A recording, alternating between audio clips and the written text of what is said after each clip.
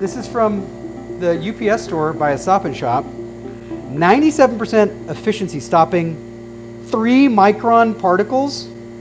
That's huge. Yeah, that's huge. So you've heard of PM 2.5? This is 3. That's like enormous. Anti-fog, after protection, washable technology, proven to last 55 wash cycles.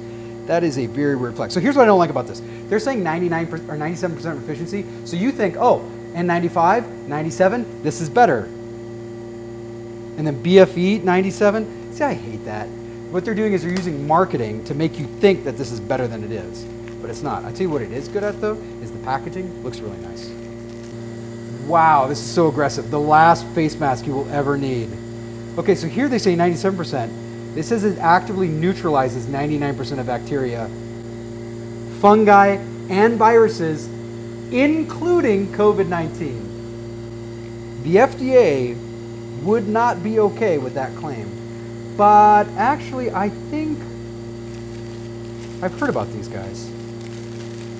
It's like an Israeli company that had some sort of special spray that like neutralizes COVID, which of course I can't test here because I don't have live COVID to test it on. I'm not even sure that's legal, but I will do a PFE test. But this is just testing the fabric and how well the fabric filters. So this may be a completely useless test. If they're making other claims that it like has magical powers that make it so you never get hurt by nature, I don't know. We didn't get any.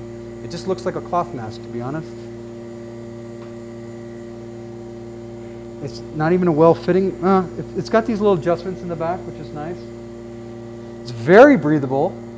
I feel like it'll be a little hot if I were to wear it or go, if I was like running or something, or I was like missing my gate at the airport, which always happens. This time I was on my way to Utah. Get this. My flight was at 9:30. I've got my son, and he wants to walk, of course, he's 2.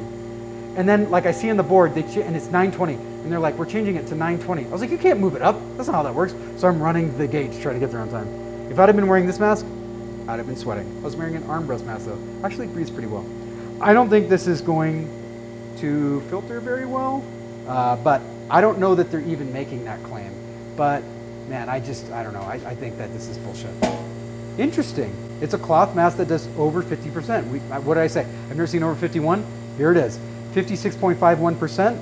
Whoa, dude. Check out that pressure drop. Do you see that? 36.1. What did I say? Super breathable. But for some reason, it's like polyester or something. It keeps a lot of moisture on my face, which I don't like. So easy to breathe, 50% filtration. Claims that it magically stops COVID. But don't you think we would have heard about this if that was the case? I don't know.